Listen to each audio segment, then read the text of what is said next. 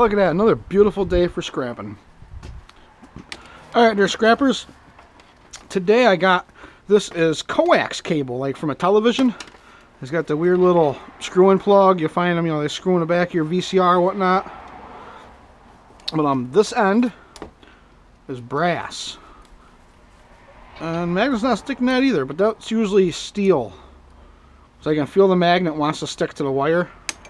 But how I usually get the brass ends out, you know, because this one's, usually they just pull out. But this one's kind of crimped in, pressed in, molded in. What I do is I'll give it a couple squeezes. A little squeezy here, a little squeezy there. Loosens it up, and then it just pulls right out. Maybe I gotta give it a couple more little squeezies. Here. And it just pulls right out. And nice little piece of brass right there. Now, when I scrap this stuff, if you just throw this in your number 2 insulated bucket just the way it is, my scrapyard calls this copper bearing, because it doesn't have enough copper in it to call it number 2 insulated.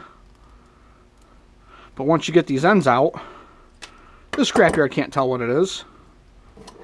So I'll even, just to make the scrapyard happy, I'll throw these ends in my copper bearing bucket. Then they'll have no idea what it is. It looks like a computer wire extension cord or something. But if you can see, if you can tell, there's a good way to test coax cable. You nip off a little bit, and a magnet will pick it right up. That's got a steel core in it. You know, I have seen it copper cord, but this is, most of it's steel core now. So, there you go. That wasn't too bad.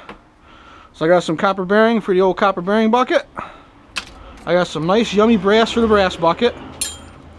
And some number 2 insulated for my number 2 insulated bucket. So just remember, guys, scrap is everywhere. All you gotta do is find it, sort it, and hoard it. So, thanks for watching, and don't forget to subscribe.